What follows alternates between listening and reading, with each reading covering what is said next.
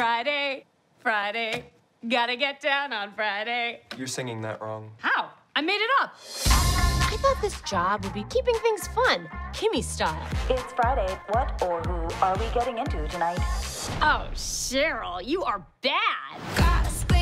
I know you're just a sweet girl who don't know how to act. When you moved in here, you had boundary issues. What are we doing today? I want to ride an escalator. Why hasn't my favorite client been answering his phone? Not like you called with good news. I got you that stock footage gig. Is that what that was? Is this gonna turn into a porno or not? And it never did. Zach wants me to fire one of the coders. I never want to make people feel sad. I'm not an Eeyore. I'm a poo. I'm a big old poo.